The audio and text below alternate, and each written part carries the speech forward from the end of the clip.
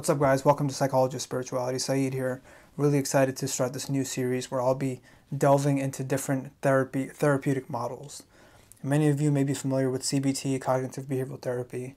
There are also many other ones, and I want to use this platform as a way to educate you guys on different therapies, because each of them are really interesting. Each of them are built on different theoretical orientations and different research. So with that, I want to start off with Rational Emotive Therapy, because I just finished a book called A Guide to Rational Living, which is right here, by Ellis. And the fundamental piece in this therapeutic is the cognitive shift. So we all have erroneous, disastrous beliefs that we have for the different situations we are in, the different relationships we're in, for our perception of the world. And the Rational Emotive Therapy, RET, tackles these disturbances and seeks to change them. So with that, I'm going to go into this book, A Guide to the Living, and he outlines 10 beliefs that we hold as human beings that don't make any sense. And he puts these as the core for many of the mental health disturbances that we have. And he also provides solutions for what we can do to, like I said, change these beliefs. So with that, I'm going to go through each of these 10 and provide solutions for you guys. Number 1. The idea that it is a dire necessity for us as adults to be loved or be adored or be approved by almost everyone for virtually everything we do. Some sense of how we're being perceived is normal, right? But we have to really understand whether this constant need for approval is masking deep sense of worthlessness that we feel for ourselves. And there's a really, really cool quote in the Bhagavad Gita that says, "The strongest individual is one who is indifferent to honor and insult, indifferent to heat and cold, indifferent to pleasure and pain, he who is free from attachment." So again, that's a hard level to get ourselves to, but it's an interesting guiding principle that we can use.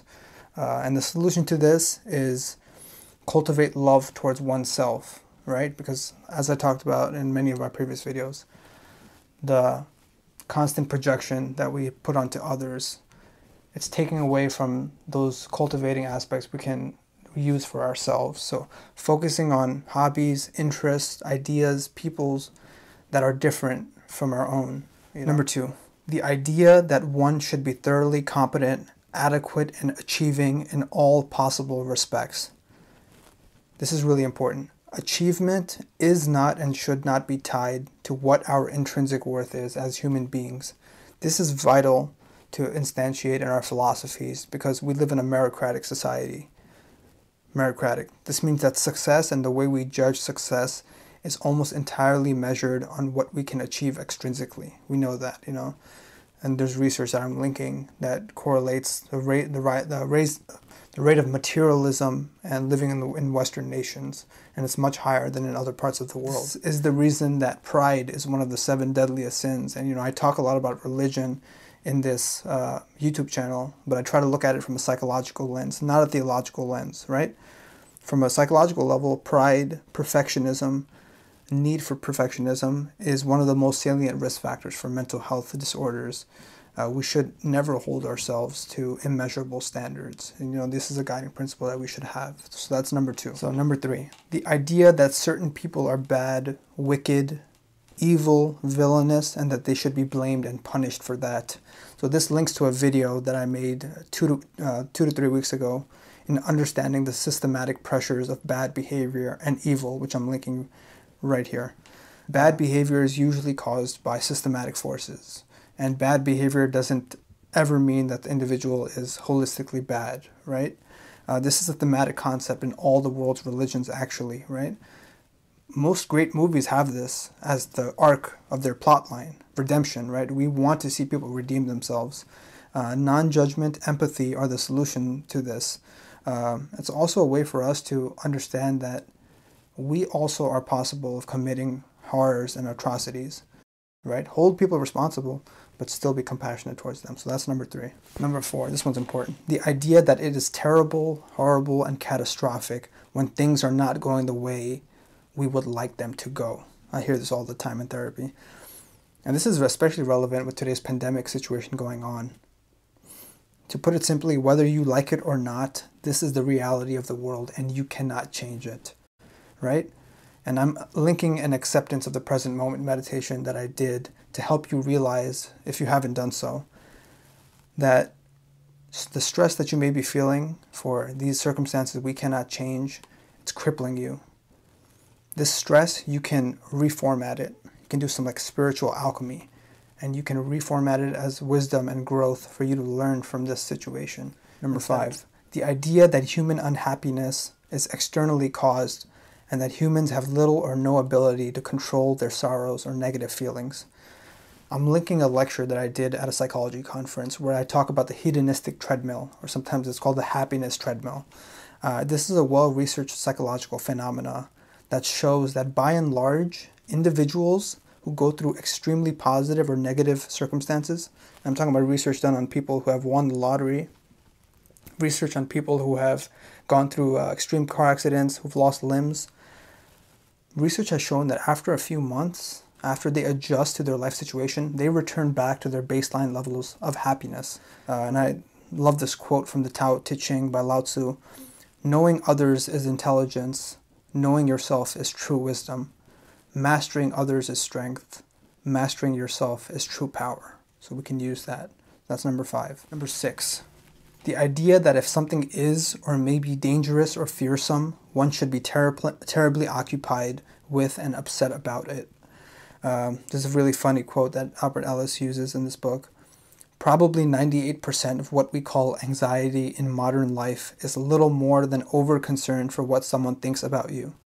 This is needless fear, right? It's not worth our mental energy in our perception amongst other people who, to put it bluntly, are just background characters in the stories of our life, right? Number 7, the idea that it is easier to avoid facing many of life's difficulties and self-responsibilities than to undertake more rewarding forms of self-discipline. As I talked about delayed gratification, I'm linking some videos that I did on that.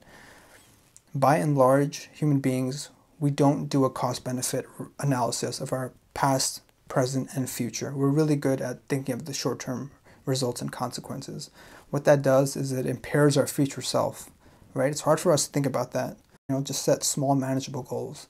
A lot of what therapy is taking really large problems that have consumed people and breaking it up into tiny, manageable goals that you can do in a day.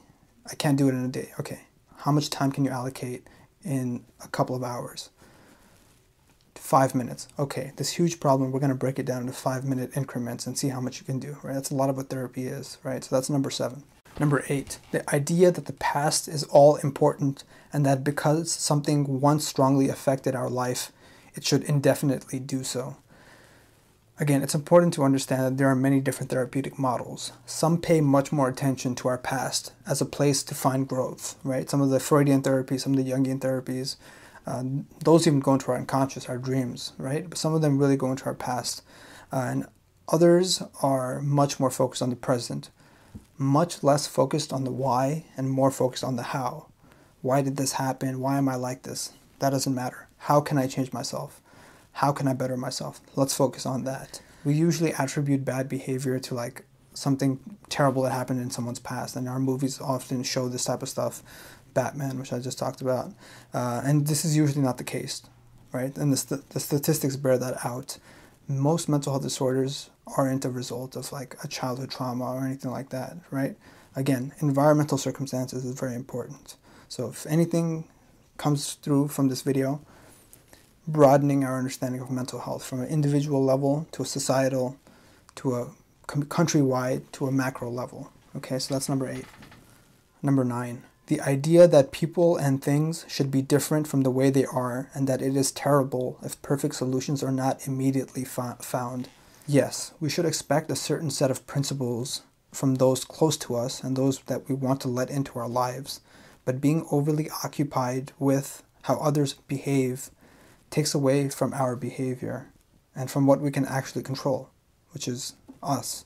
You should have a core set of values that you expect from someone, and if that person doesn't reach that threshold, then that person's not worth having in your life. It's hard because attraction is so much, it's so emotional, and using the intellectual tools to try and, you know, bypass some of these things is hard. But that's why you have a strong set of people around you, you know, people you can refer to. You need that, you know. It's not worth having weak friends. You need to have a strong set of friends who can support you in places where your emotion may cloud your judgment. Okay, so that's number 9.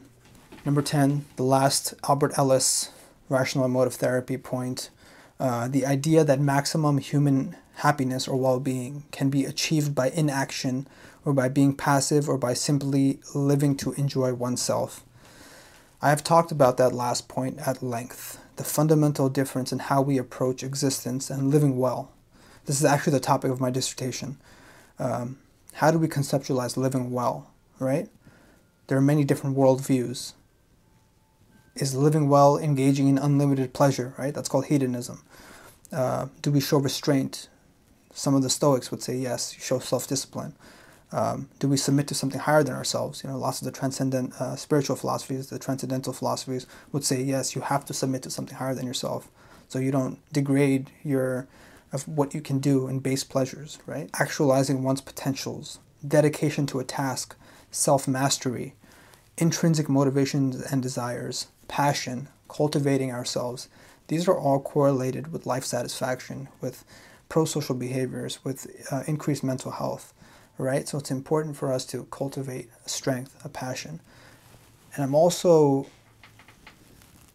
conscientious of the fact that this is a luxury to some people than it is more to others.